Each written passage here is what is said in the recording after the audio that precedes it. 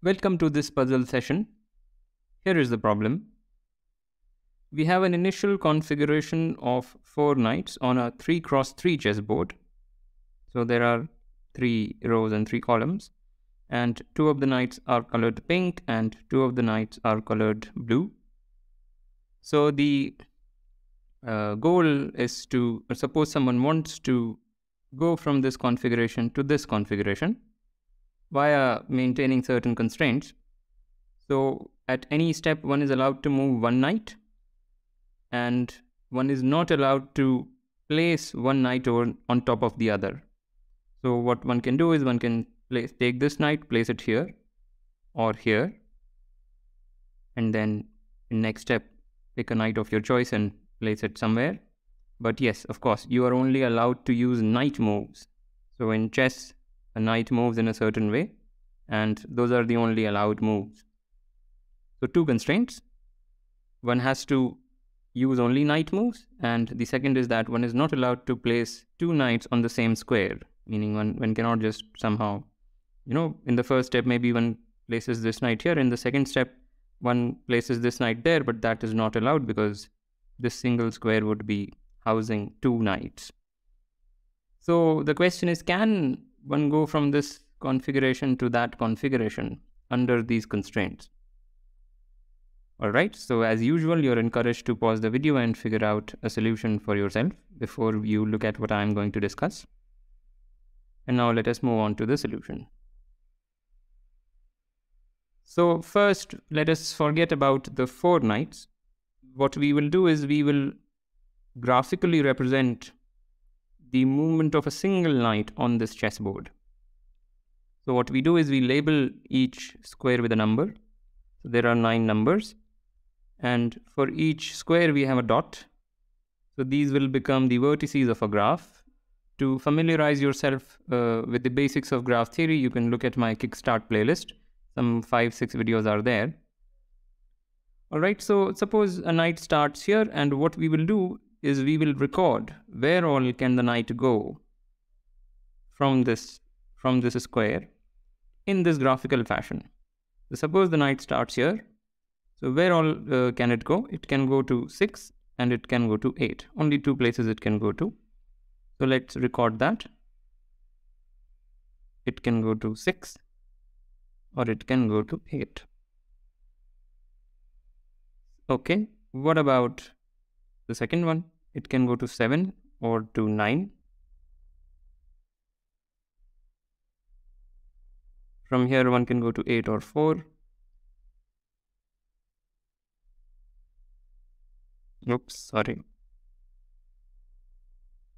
Then from here one can go to 3 or 9.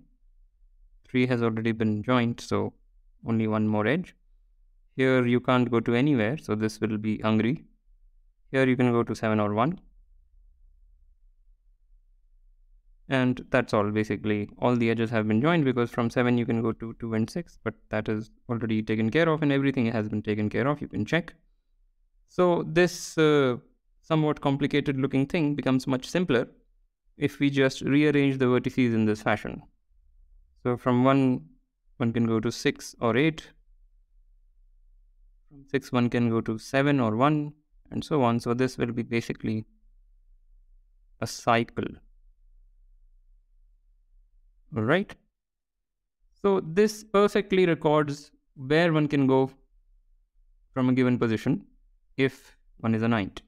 So suppose you start at 6, then you can go to 7 or come back to 6, or go to 1, then 8, then come back to 1, 6, 7, 2, 9, 4.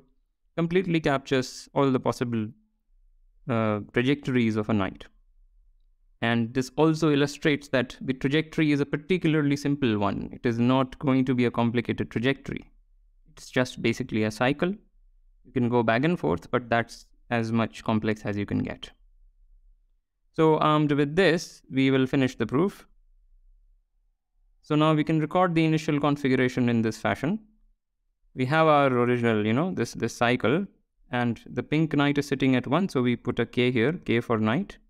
Another pink is sitting at 7, so here is another pink K.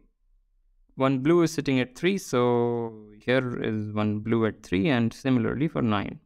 So this is my initial configuration, and similarly this final configuration corresponds to this decoration.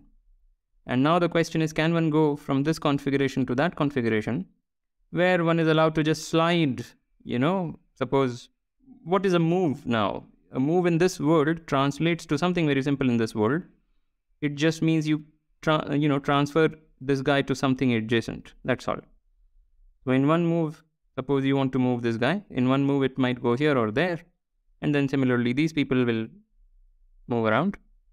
But no matter what you do, since you're not allowed to have collisions, you're not allowed to place two knights on the same square, you see that this order will always be maintained, meaning two pink ones will be followed by two blue ones.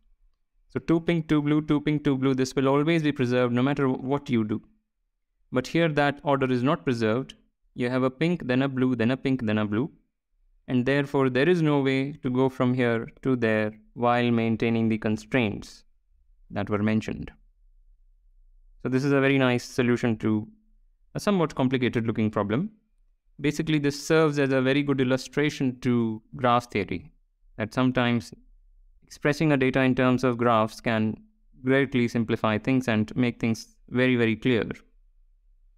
Alright, so hopefully you enjoyed this puzzle, and as usual, like, comment, share, subscribe, and I will see you next time.